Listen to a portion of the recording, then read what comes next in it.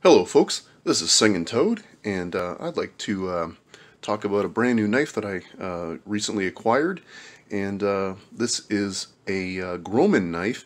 Now the box here says Grohmann belt knife, but this is not the belt knife. We'll talk about that later, but this particular knife is a what they call a slim knife, or I probably have that wrong, but we'll get into that momentarily here.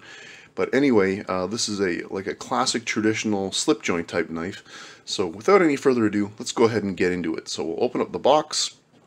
Actually, before I do that, we'll take a look at where it says here. So it says slim folder, and of course it is in rosewood. So that's the model number, the R60S. And this is the website if you want to check Grohmann knives out. And then we basically have nothing else on the box.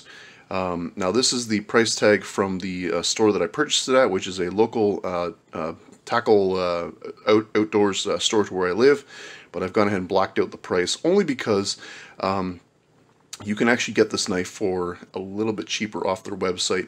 I did pay a little bit extra, you know, for the fact that I was buying it in convenience from a store, but not terribly more expensive, only a few bucks more than what the website says. But anyway, this is the information on the actual box here. I don't know how well the camera picked that up, but anyway, let's go ahead and get into it. So we'll open this up, and we have the knife. So as you can see, it has this beautiful rosewood with these 3 brass pins, brass bolsters, and of course we have the Grohmann warranty in behind. So in behind here, this is just the Grohmann warranty, and then there's a receipt of what I paid for it. But we're going to go ahead and set that off to the side. And actually I'm going to turn it over so you can see the nail neck. So I believe they call this the Slimline, if I remember correctly. And as you can see, it's quite thin. So this grid is in imperial scale, so it's in inches. So you can see that it's these are 1/2 inch squares. So if I place it right on a line, you know, you can see that it's just a wee bit less than 1/2 an inch. So, you know, it's about a 1/16, maybe an 1/8, less than 1/2 an inch in thickness. So it's quite thin. And if we place it kind of on the line here, you can see that it's a little bit less than 1 inch in height. Now if we put it on a line here, so closed, we have about 1, 2, 3, almost just a little bit shy of 4 inches here, closed to length.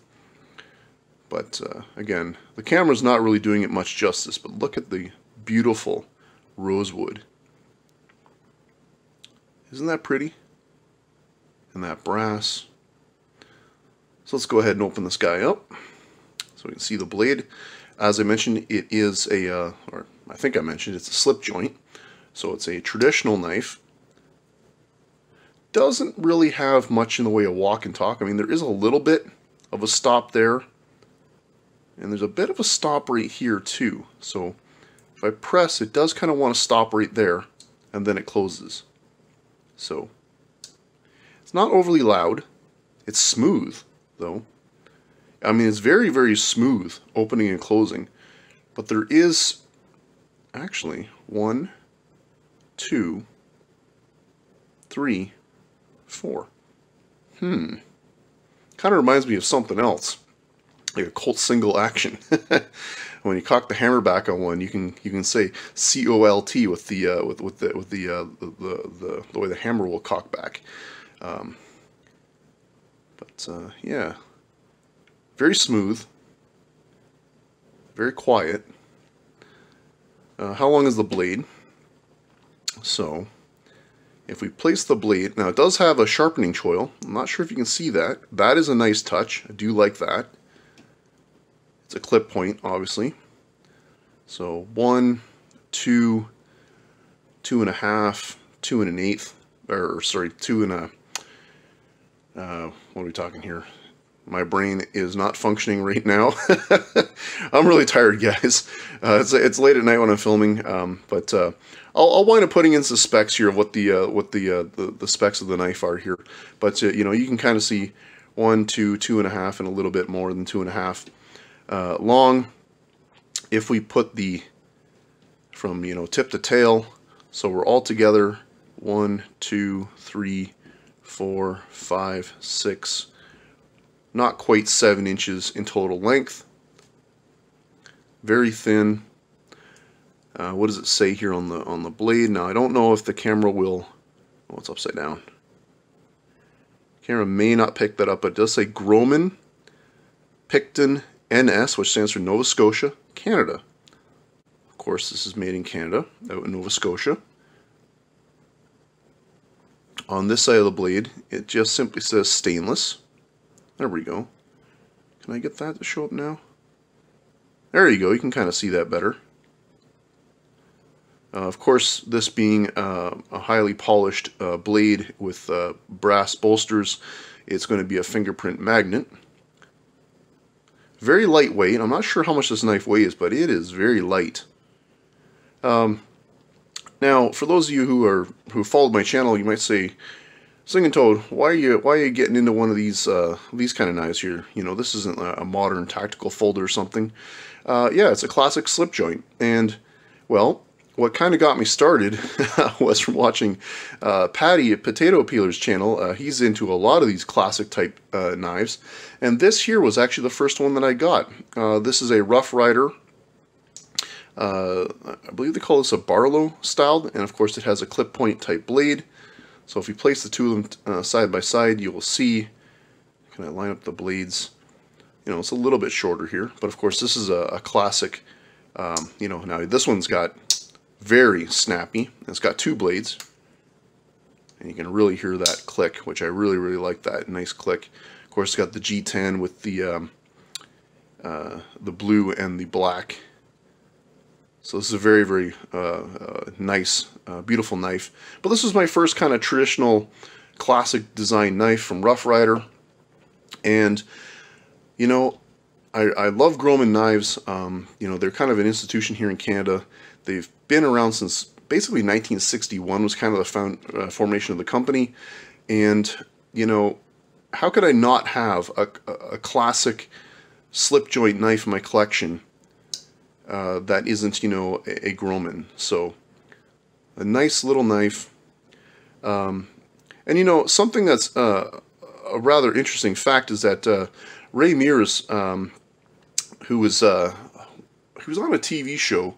Now, I mean, his name, he's infamous in the bushcraft realm, but he was on a TV show on the BBC many years ago, and I can't think of the name of it at the moment. Something Wilderness, something or other.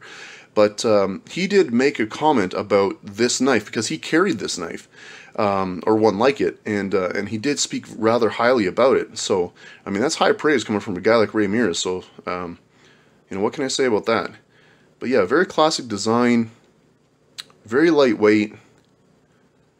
It's not terribly sharp out of the box, but I mean, it's sharp enough. I mean, this will cut.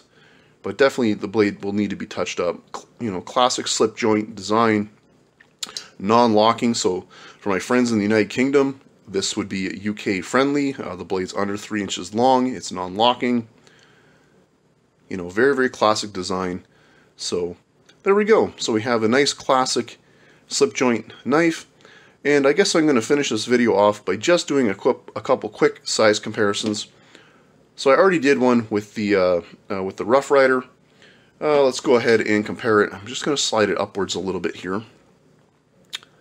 And we're going to compare it against a Spyderco NATO 5, lightweight. And I'm going to try and put the edge of the sharpening ricasse on the same line just to give you an overall size design. So you can see, I mean, it's not really small. If anyone's familiar with the Spyderco NATO 5, of course this is in CPM S30V.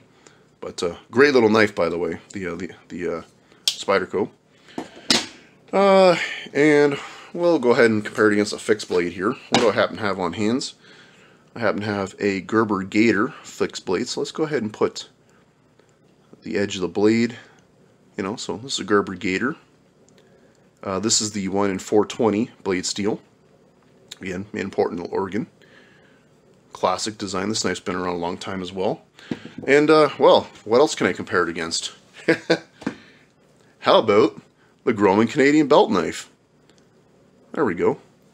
So, let's just go ahead and slide it down a little bit. So here's the Grohmann Canadian belt knife, and, you know, again, the Grohmann folder knife.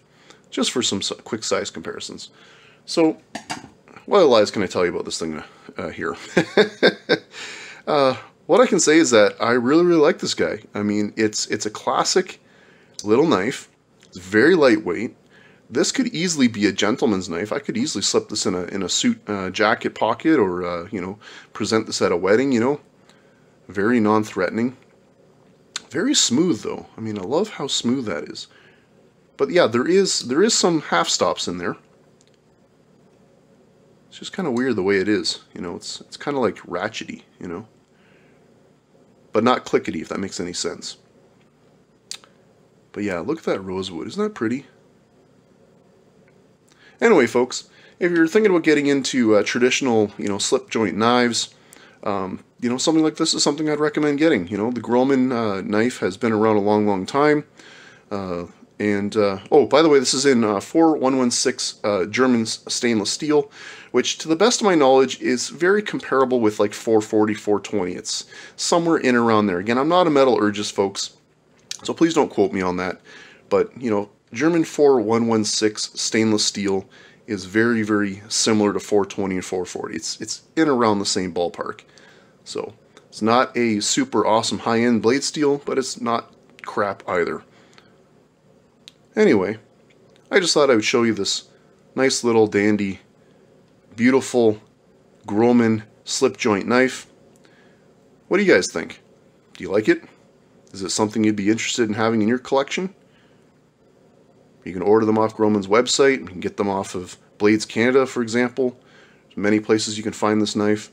It's not terribly expensive, and it's a good way to get into, you know, some modern or some traditional design knives. Anyway, that's all I really have to say about that today, folks. This is Singing Toad signing out. Thanks for watching.